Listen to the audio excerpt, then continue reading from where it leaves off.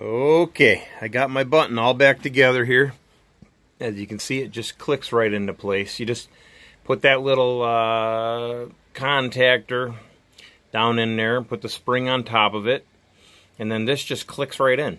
There's a little tab right down there by my thumb. I don't know if you can see that. We just slide it in and blink. Clicks into place. I put a screwdriver against her with the key off, and I just made sure it was in nice and tight. And then turn the key on, hit the button,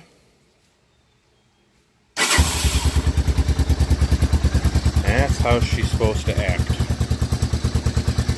So I'm pretty happy about that.